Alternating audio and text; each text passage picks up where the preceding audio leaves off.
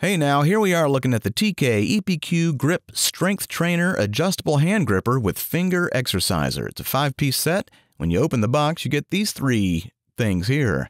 And for some reason, they gave me 2 thank you stickers. I have no idea what I'm supposed to do with that, but you're welcome.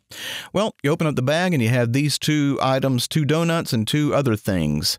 And with the donuts, they have little textured grippers there, and you give them a squeeze, and the grippers, I suppose, help to keep them from flying out of your hands if you have wet hands. And these are for the opposite direction to get strength in your fingers, but since your little finger is a little finger, it's not quite the same length as the others, and it's tough keeping it in there. But I suppose if you keep at it, you'll get better at it. And now here's the main item, and it's a adjustable spring, and that can go from 5 to 60 kilograms, and that is adjusted by means of this knob here at the end, and that will change the position of the spring from 5 to 60 kilos, or 132 pounds approximately.